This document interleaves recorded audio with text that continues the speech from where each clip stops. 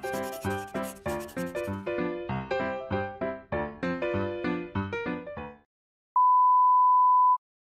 guys, it's me Jennifer, but you can call me JP for short. So for today's video, I will share to you my understandings about Mandanas-Garcia Ruling. Ang magiging content ng video na ito is patungkol sa kung ano ang Mandanas-Garcia Ruling, how does this ruling started, who are the proponents, at kung ano ang advantages at disadvantages ng ruling na ito. So let's start! What is Mandanas-Garcia Ruling? The Mandanas-Garcia Ruling is concerning the Internal Revenue Allotment or IRA, follows a long and persistent effort of local government units and stakeholders demanding in greater autonomy and resources from the national government. How does this ruling started?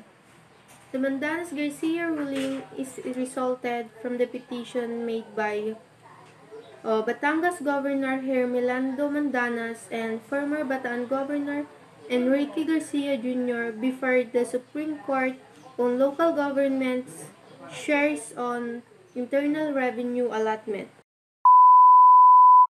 According to petitioners, LGU shares should include all the national taxes.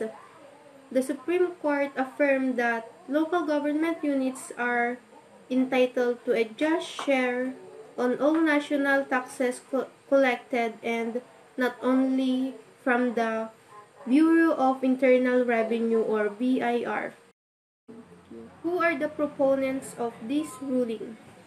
The proponents of Mandanas-Garcia ruling are the Batangas Governor Hermelando Mandanas and former Bataan Governor Enrique Garcia Jr. What is the advantages of Mandanas-Garcia ruling? The advantages of Mandanas-Garcia ruling is they provide opportunities to strengthen decentralization and improve social service delivery in the Philippines. What is the disadvantage of Mandanas-Garcia ruling? So, the disadvantage of Mandanas-Garcia ruling is the government will face a significant risk that the transition process could lead to a large gap of service delivery as a lack of coordination between national and local government and weak implementation capacity could delay the transition towards increased decentralization. In my opinion about this Mandanas-Garcia ruling, it is not necessary to give the whole decisions to local government units or LGUs only, because national government and local government units can work together to strengthen decentralization and improve social service delivery in the Philippines.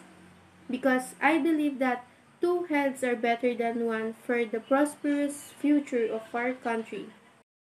That would be all. Sana may natutunan kayo and thank you for watching. Have a good day.